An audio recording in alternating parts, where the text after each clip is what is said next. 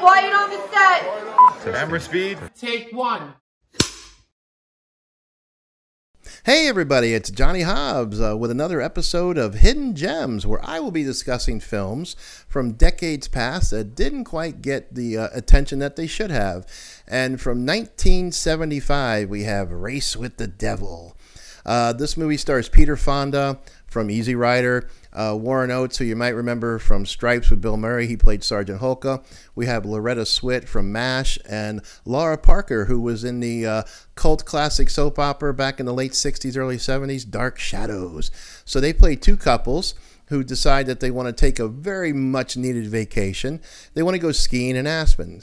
So they end up buying a Winnebago and traveling. They're going to travel all the way from Texas to Colorado to go do some skiing. And they decide that they don't want to be part of anything. They don't want to go to like a park and park with other people and hang out. They want to be on their own. As Warren Oates says in the film, we are self-contained. They have the Winnebago. They have everything they need. So they decided they're going to park out in a very secluded spot. And one night as they're hanging out, the two boys are hanging out, just discussing, drinking a few beers, catching a little buzz. Across a ravine, they see something going on. They're like, well, what's this going on here? And at first they think it's some kind of weird hippie orgy. And it turns out to be a satanic cult doing a human sacrifice. And they are witness to this. They are soon discovered by this satanic cult. And then spend the rest of the film being chased by them. Hence the reason of the title, Race with the Devil. So they're trying to get to Amarillo to get to the next big town to kind of report this.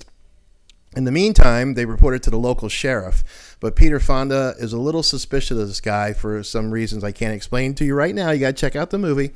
And along the way, they just keep running into trouble. They can't, again, this is before cell phones, so they go to use payphones.